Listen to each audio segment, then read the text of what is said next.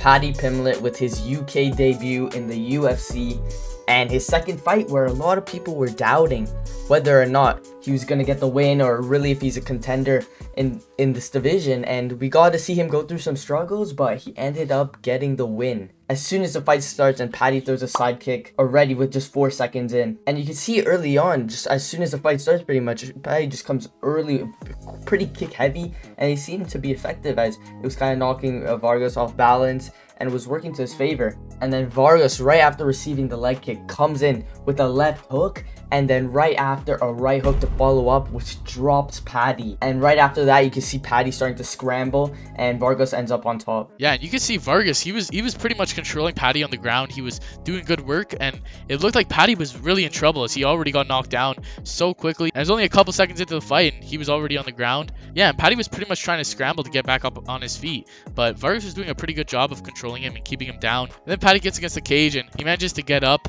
And Vargas was really trying to clinch him and try to get him maybe back down, but Paddy was able to do good work, defend himself. Yeah, and from the clinch, Paddy was able to get the reversal, trip Vargas, and get the takedown. Yeah, Paddy gets the great throw on Vargas and ends up in top control pretty much, and did a pretty good job at reversing the positions and getting himself into a dominant position. And we really see Vargas just trying to hold Paddy so he can't advance really, but that's where he makes a crucial mistake and gives up his back. And from there, pretty much the start of the end, as we know, Paddy has pretty good jiu-jitsu game and manages to find the rear naked choke that sinks in and gets him this victory in the first round. So that's 2 back-to-back first round finishes for Paddy the Baddy in his UFC fights. Some trouble in both fights, but